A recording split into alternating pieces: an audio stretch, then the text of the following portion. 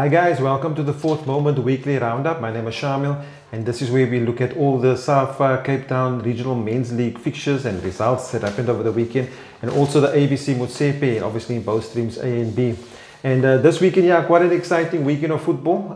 Third division, we know we had double headers, so there was quite a lot of matches being played over the weekend. But we're first going to do the third division and check out all the results, or some of the results that stood out. As I said, quite a few games.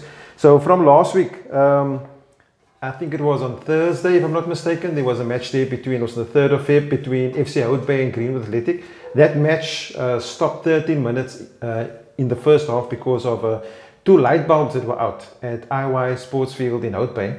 So that match had to be abandoned. But the Friday night, the match between, the match that Hout Bay played, they actually continued, so obviously the problem was sorted out there. So yes, so FC Hout Bay and Greenwood Athletic not playing there on Thursday. Then the next match there was on the Friday evening, if I'm not mistaken. It was Vasco and Premier. Vasco beating Premier United 3-0 there. Well done there by the Vasco guys. And then also some of the other games, Goal 50 and Bayview. Bayview winning Goal 50 there 2-1. That's a good result for Bayview. Looking at the good season that Goal 50's had thus far. Other results, Cape Town City beating Junction Rovers 5-4. That's also a good result there for Coach Nevin Payne and the young boys there, getting one over Junction Rovers, the more experienced side. Cape Town United and Jamestown. Jamestown, Coach Marawan Bantam getting one over there in Langa, beating Cape Town United 1-0. Log lead is obviously Nova Park running away with the league at the moment. I think they're like 10 points clear, if I'm not mistaken. They beat Cape Moyo last week. Close result though, 2-1, so couldn't have been that easy for them. Some of the other matches there, just going through it, Matroosfontein and Vasco, I think that was on the Sunday. Remember, double headers were played there. Matroosfontein beating Vasco 7-3, 10-goal thriller happening there at Elsbury Park. Some of the other games that looked tight there was Goal 50 and Cape Moyo drawing 3-3. So that was quite a tough match there. Just looking at some results there, Nova Park playing last night, or playing on Thursday night, Wednesday night, 3-0, beating Cape Town City there 3-0 at Nova Park, and obviously stretching their lead in the log.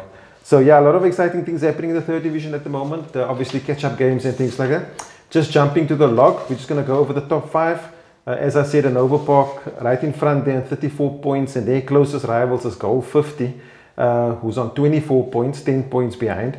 Third place is Woodlands. Then we've got Greenwood. Now remember, Greenwood's got that game in hand there, so they're sitting on 23 points.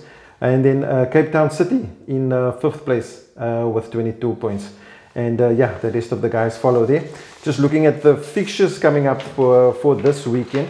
So yeah, no double header, so just one game for the clubs this weekend. On the 11th here, we've got Vasco in Jamestown. That's on Friday night. That's obviously at Perro Park. Premier United hosting Ocean View. That's going to be a tough game. Ocean View having a crazy game, or a fantastic game in the week, beating Trinis 5-4, and I think they were behind and they came to win that game. So apparently that was a very exciting game. Everybody that was there gave good accounts of that match. Then Woodlands hosting a Nova Park. That's going to be a tough game there, where the two buddies, Coach Zari and Coach Andrew, are doing battle. Some of the other matches, Cape Town United hosting Hout Bay, Cape Town City hosting Goal 50, Trinis and Junction Rovers. That's going to be a tough game. That game is at Eitzig. And then Blue Gum not having a good season. I think they're bottom of the log at the moment. They're hosting Greenwood. So one would expect that Greenwood would get the win there, but you never know. Blue Gum also had not a bad result earlier in the week. So just looking at, yeah, so that's basically the fixtures there. That's the third division for this week. And yeah, so let's just have a look at the ABC Motsepe. Let's look at the stream A. Result there on Saturday. Grassy Park and Mbekweni Sundowns, they played to a 1-1 draw at William Herbert.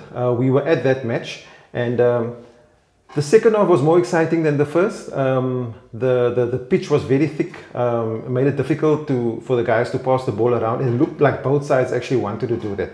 But don't take my word for it, listen to the coaches. This is what they had to say about the match. Coach Richard? Yes, sir. You just came back at the death here to draw the game 1-1. What was your feelings about the game? Our feeling about the game is, first of all, when we came, we saw the pitch is very heavy. The pitch is not cut properly. It's one of the concern also. Secondly, I think we have a slight problem on the camp on yesterday. I think that also affect the way we play. Is it? Yeah. When you say slight problem, is internal problem, football problem? It is football problem. We lose certain players that it affect the camp. That the moment they heard the story of the players, then it became a problem to us. Okay. Anything else about the game? You guys did very well to come back. Did you think you were always in it? Yeah. I think we were there, but overall performance is not the way we play compared from our last game. Because I know what my boys can do, and I know that definitely before the whistle blow, we got a hope, because you can see the changes that we make. They trying to take the tempo high, and we know definitely we will come up in the game. Yeah, you guys have been doing well this season. Yeah. What's your feelings for the rest of the season? You know, being the top 5, we say we are going for the league. Okay. 12 games more to go. Anything is possible. Football is football. You're not going to tell. They used to say football can kill you. You're not going to know. But us dropping a 2 points here, this is not our plan. But you know, the future look bright for us, and I think the first time in the season, being the top 5, and we're still playing well compared to the players we have. Then other teams have top class players, and we are bringing players, unknowing players. I think the future look bright for us. Okay, well done, coach. Look, well done. Very spirited performance. Good comeback, and all the best for the rest of the season. Thank you. I appreciate it a lot. Thank you. Coach Gordon, you just finished the match now, leading 1-0 for most of the second half, and to lose the 2 points to make a draw. How was your feelings about the game? Yeah, I think overall it was a good game. It was a game where we basically had dominance from the start. We basically had most of the position in the first half. We played the different moments well, whether in defence, in midfield, or in attacking third. But the difficult thing was to put the ball in the net. The second half, we obviously in the first half we made some early changes. We had a few injuries with the unders, so obviously we were allowed to make those substitutions, because this game was basically a 6-pointer. So the plan was to make the changes early, as our right back Liam April was struggling with the injury, and then obviously we took him off and took the other unders off also. The unders played last week and they did very well. So obviously they've been, you know, that is my way of developing them, give them game time. But the game in the second half, it became like a 2-half. You know, they brought them some fresh legs, and that actually brought them back into the game. But we had numerous chances in the second half even to finish the game off, and that is football, you know. I will say at the end, this is one that got away. I think the 3 points was there for the taking, but like I said, you know, goals will win games. And well done to them on the end to come back and get the equalizer. Yeah, look, like you say, you guys had plenty of chances. Yes, you had most of the first half. Second half, like you say, yes, it was more open, put it that way. Your defense, though, guys like Wayne, AJ, Dylan, I mean, they stood firm. And I would say, what would you say about them actually making sure till the end that, you know, you had the 3 points? Yeah, I think what actually happened, it's not actually the defense. You know, the ball. It was a moment where we were in the attacking third. You know, in the. So we didn't play that moment well, because we should have just kept the ball there and you know, let the clock run. But then they gained possession, and obviously it was a counter, and they outnumber our right back. And basically put in a good cross, and it was the finish was a quality, I must say, because I mean, being a forward. They played forward. I mean, that was quality.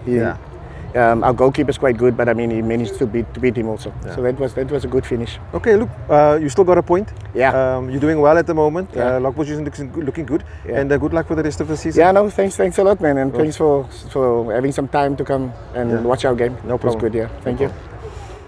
Yeah, so that was the two coaches there of Grassy Park and Mbekweni Sundowns. Then other results there, Gansbaai and Black Cats. Gansbaai winning 3-1. Santos and Zizwe playing to a 0-0 draw. That's a fair result there. Then Royal Blues and Ubuntu. Royal Blues winning 3-2. and Cape Town Spurs and Clearwood doing battle on Friday night at the Kamfa. So obviously Clearwood are streaming their matches, so we all, if we were watching that match, would have known that Clearwood were behind 2-0 halftime, and a dramatic comeback there in winning the game 3-2. That goal of Thurlow Wood, I think that was to equalize or take them up. That was a stunner from way outside the box. So have a look on Clearwood JPM FC's Facebook page if you want to check out that goal. But yeah, great win there for Clearwood, coming back from the death and winning 3-2. Just looking at the logs there quickly in Stream A. Zizwe still top at 23 points after 9 games. Ubuntu close on the heels, 19 points in second place. Clearwood 16 in third place. Grassy Park fourth place, 16 points. And Mbekweni Sundowns 12 points in fifth spot there. Yeah, so that was Stream A. Stream B, we had Langebaan and Cape Town FC Hotspurs, where the way guys beat Langebaan 6-0. So it looks like the Hotspurs guys with Coach Dylan Dean, and they probably have the scoring boots on now. So well done to them. Trojan and Police doing battle there, with Trojan winning 3-1.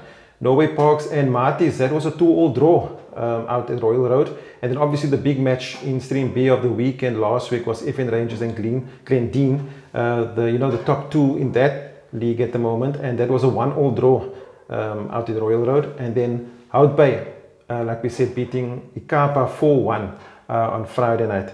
So that's Stream B there. Just looking at the logs for Stream B, we've got Glendine still top, obviously FN Rangers in second place, both on 23 points. Hout Bay third, Trojan fourth, and Norway Parks on fifth place. So the last thing to do is just to give you the fixtures for the weekend. These are obviously for both streams.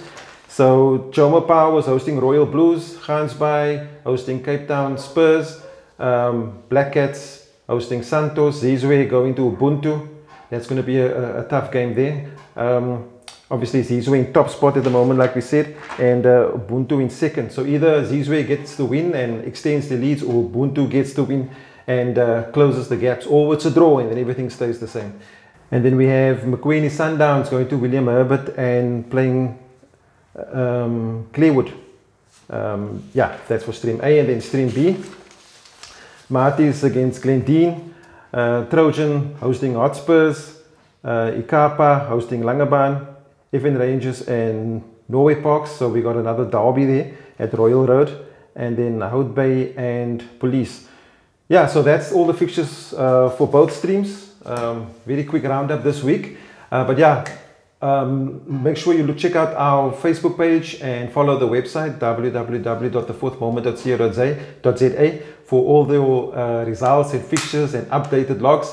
And not forgetting, we got to thank Laura Sport for obviously being our partners and helping us bring you this content. And yeah, if there's anything on the roundup you want to see, we want to get players, we want to get guys on the show to actually talk about the matches and stuff. Anything else, inbox us. Yeah, post it in the comments. But I hope you enjoyed it, and we'll see you next time.